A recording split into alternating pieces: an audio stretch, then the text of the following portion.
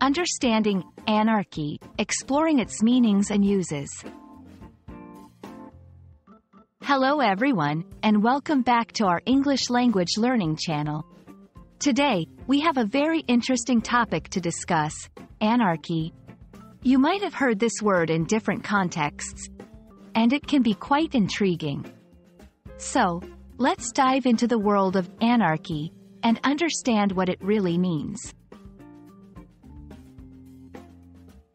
When we talk about anarchy, we are referring to a state or situation where there is no central authority or government. It is characterized by a lack of order, and sometimes it can lead to confusion or chaos. The term comes from the Greek words en, meaning without, and archos, meaning ruler or leader. So, anarchy literally means without a leader. Historically, anarchy has been associated with political movements that seek to eliminate centralized power.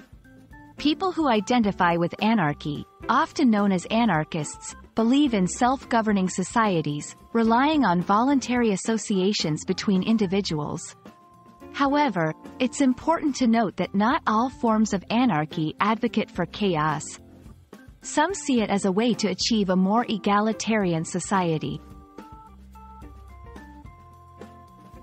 There are several misconceptions about anarchy. Many people associate it with disorder and lawlessness, but that's not always the case. Anarchy does not necessarily mean chaos. It simply refers to a situation where there is no central authority. Some anarchists argue for peaceful coexistence and voluntary cooperation among individuals.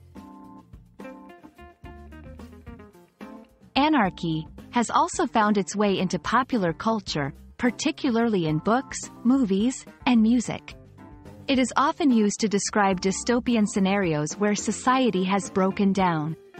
However, it's crucial to remember that these are fictional portrayals and may not accurately represent the philosophical ideas behind anarchy. Thank you so much for joining us today.